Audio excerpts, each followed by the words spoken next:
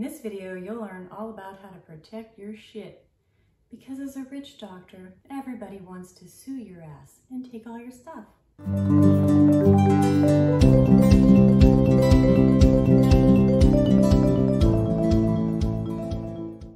Welcome to Money Med School, where doctors come to learn about money and how to protect their shit.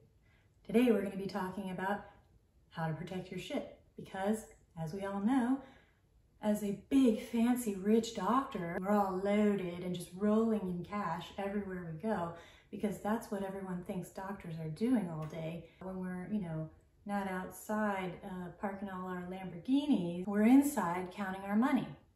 So if you want to know how to protect all your money from all those people out there trying to take it away from you, you're in the right place.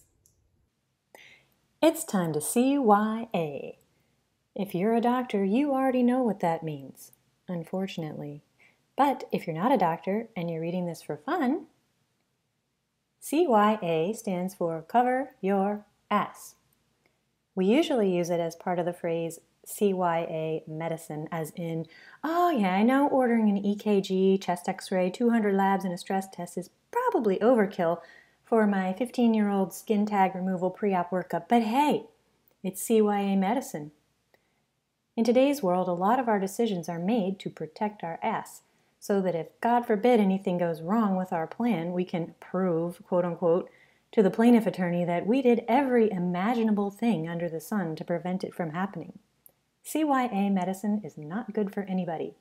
It's bad for the patient because it subjects them to a lot of extra testing and rigmarole, and the costs that those incur. It's bad for the physician because it forces us to make decisions we don't agree with, and it's bad for the healthcare system overall because it's wasteful and drives up costs. But I digress. Today is about how to cover your ass, ETS, i.e. wealth protection. As a doctor, you've got a lot of threats to your wealth, mainly death and taxes, but they also include lawsuits and not just malpractice, disability, and identity theft and fraud. Death, as in inheritance tax and probate, or loss of your income due to you being, dead and unable to work. Although many hospital corporations wouldn't consider being dead a reason not to show up for work, am I right? Just get a couple of your friends to prop you up on rounds and off you go. Taxes, your biggest expense, but it doesn't have to be. Lawsuits. When I say lawsuit, I don't mean a malpractice suit. Those rarely go after your personal assets. Disability. If you get hurt or sick and can't work, what happens to your income? And identity theft and fraud. These things can happen to anyone, but doctors are particularly vulnerable because we are perceived by the general public to be rich. And we're too busy practicing medicine to be protecting our stuff from folks who want to take it. Plus, we are high earners, so we get taxed at high rates. Note, being a high earner does not mean being rich, hence Money Medical School. Okay, let's do it. Are you ready for this? Death. Death causes two problems. One, you can't work anymore because you're dead. Two, your assets will go into probate unless they are protected.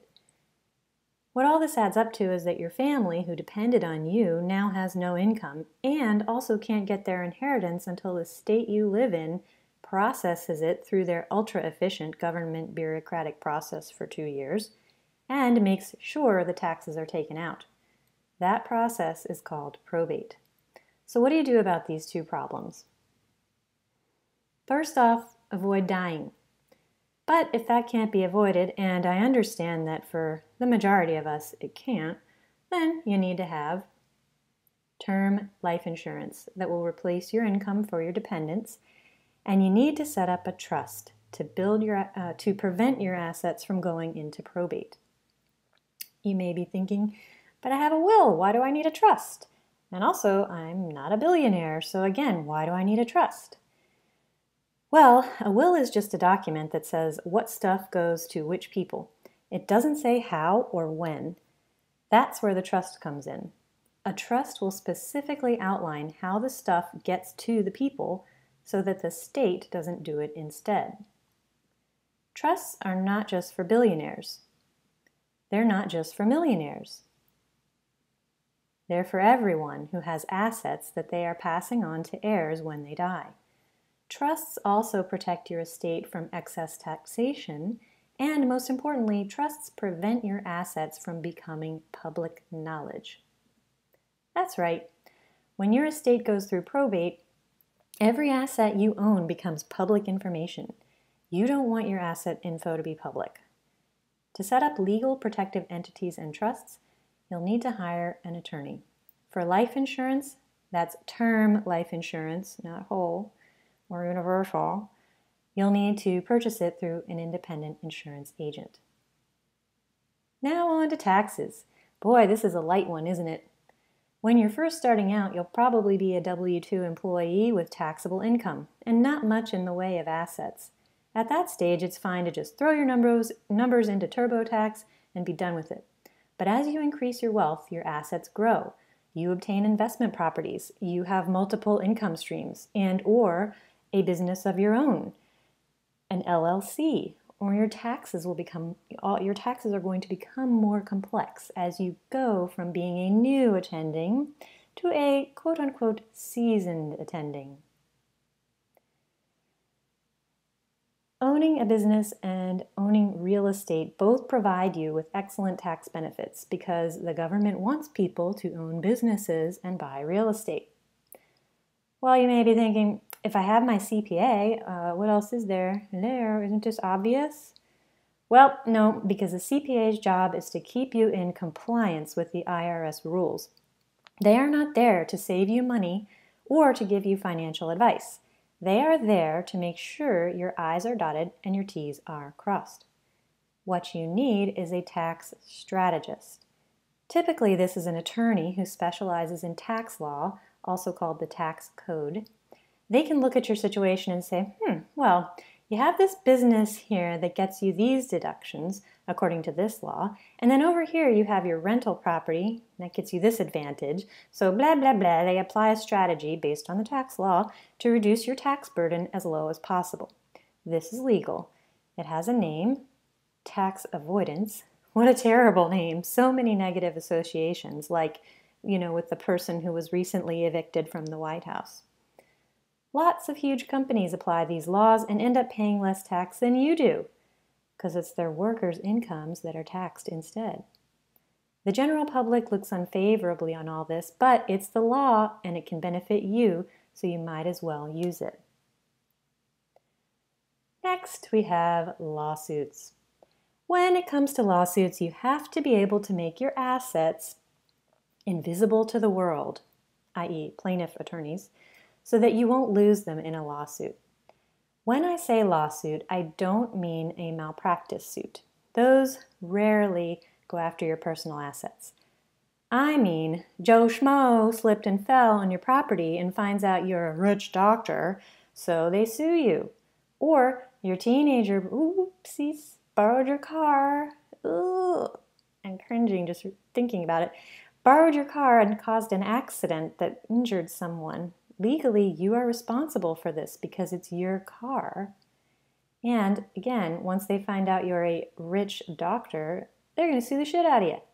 That is, unless you're not really a rich doctor.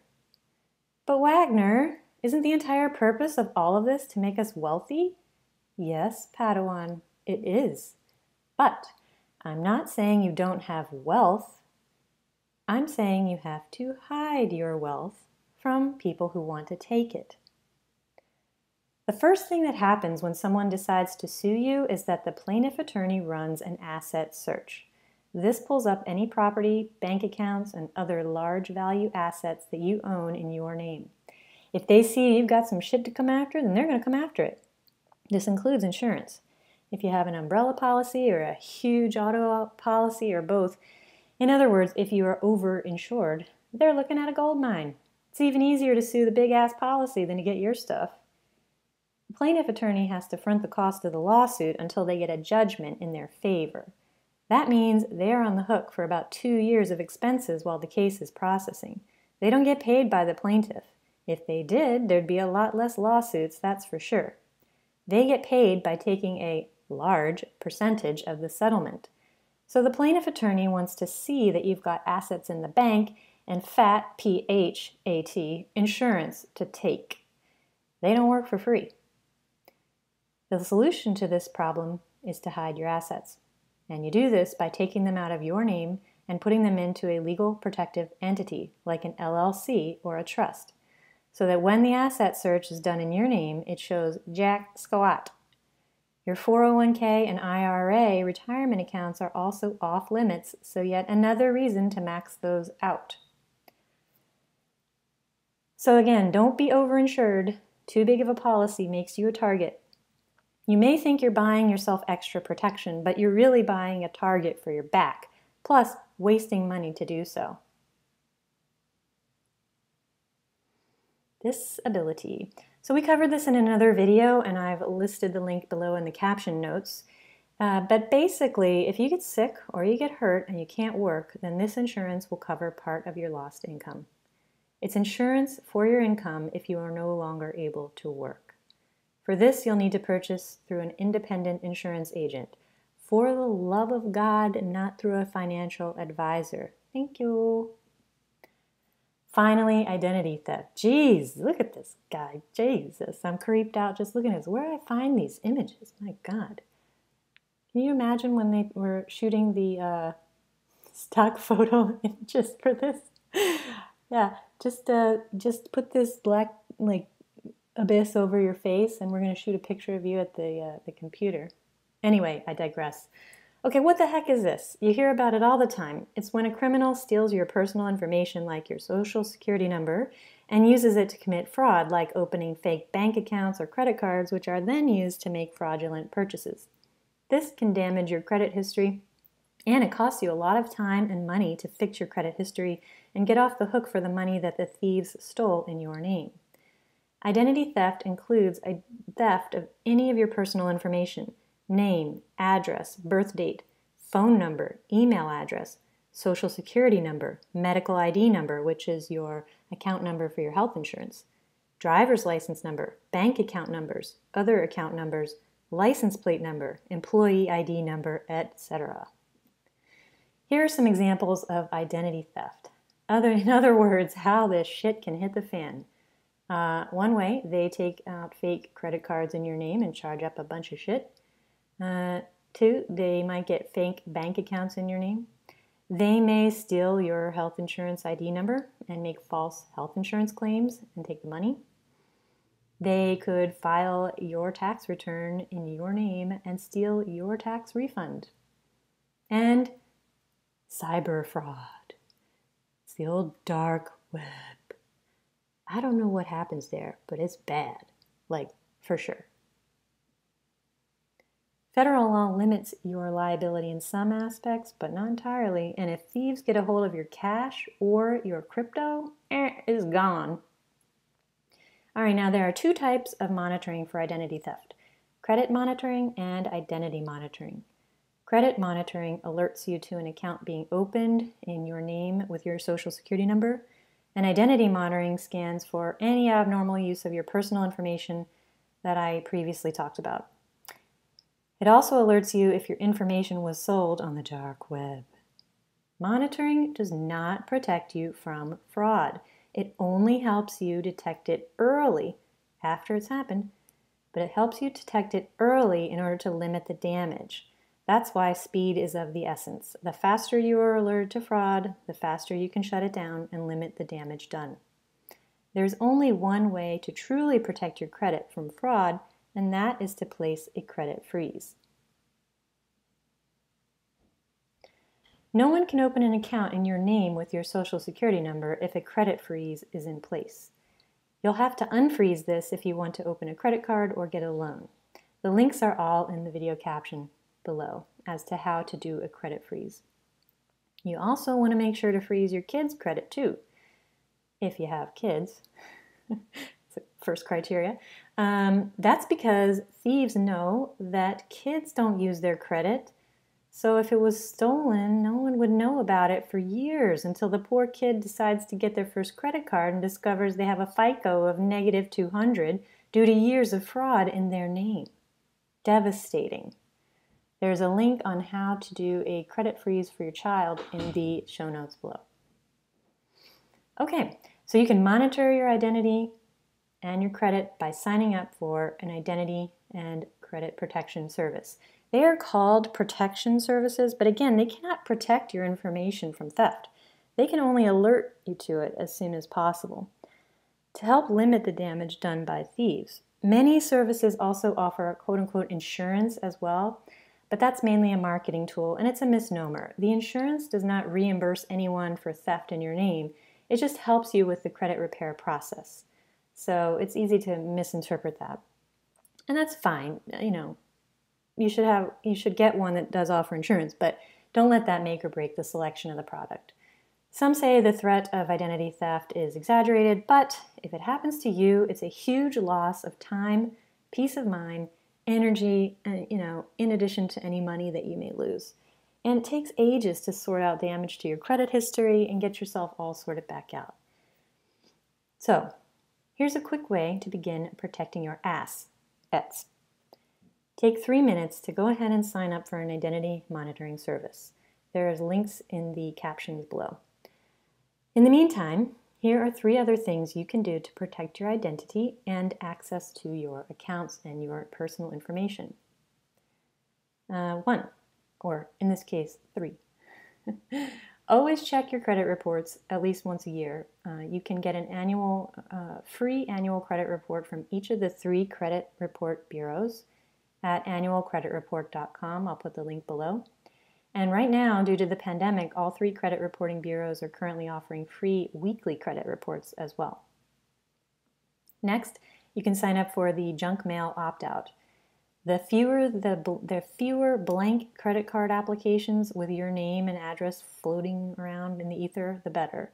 Because thieves could just steal those right out of your mailbox and go fill out the applications. Also, it really cuts down on waste, and some of these identity and credit monitoring services will offer that. So have a look at that. And next, be careful with your social media, okay? Don't share your home address, phone number, email address, workplace information, or any other personal information on social media. And you may be thinking, I would never put my home address on my Facebook.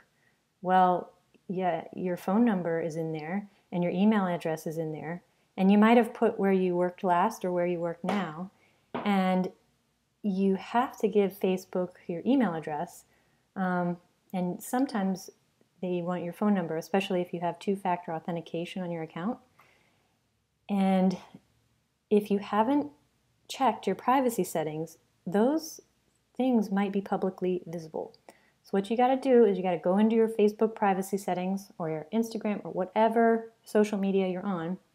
Go in your privacy settings to make sure none of your personal information is publicly viewable.